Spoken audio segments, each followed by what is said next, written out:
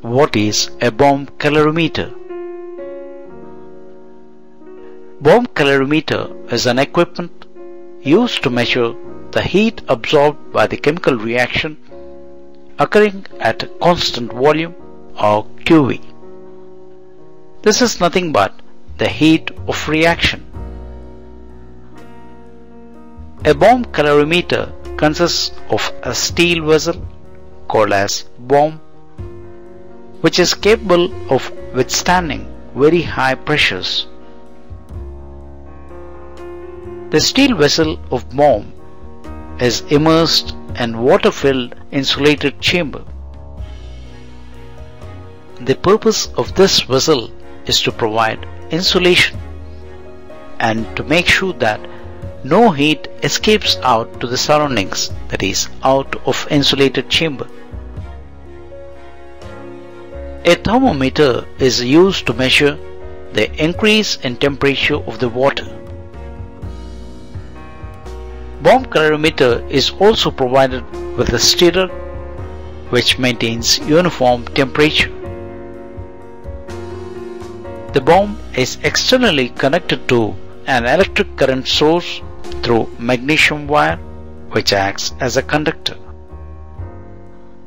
This provides electric current externally. An arrangement is made externally to allow oxygen gas to enter into the bomb vessel. Let us perform an experiment using a bomb calorimeter. A reactant food sample is placed inside the sample cup located in the bomb, which in turn is connected to external current source using magnesium wires.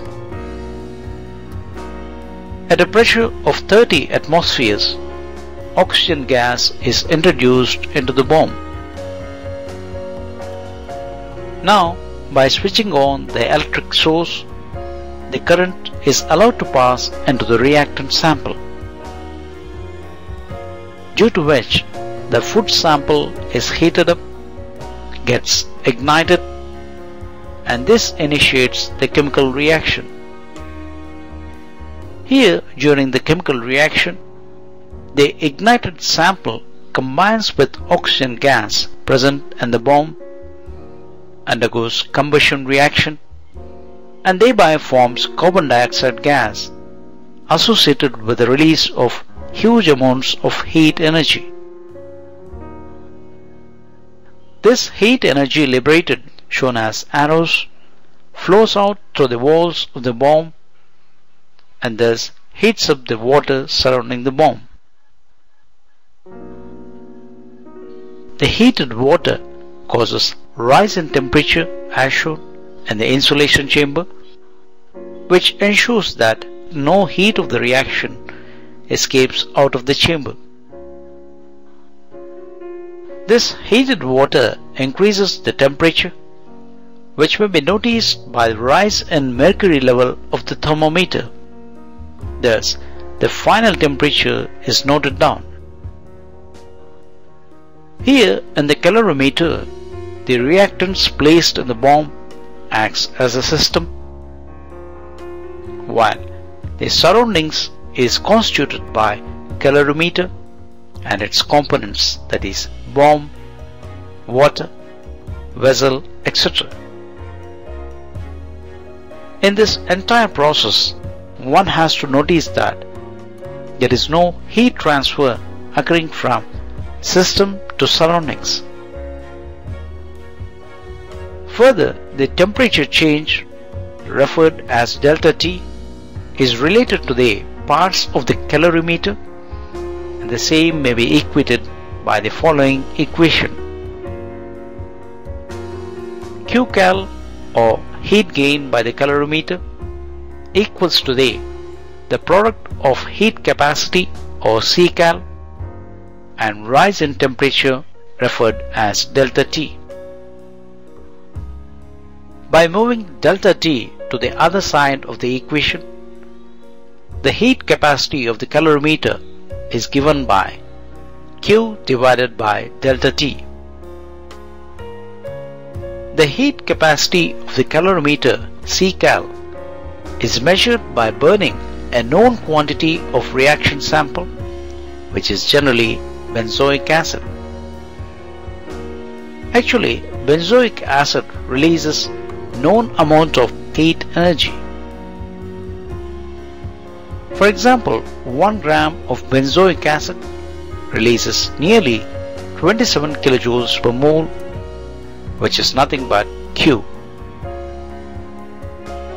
On substituting Q value in the equation, we get Ccal equivalent to 27 kilojoules per mole divided by delta T.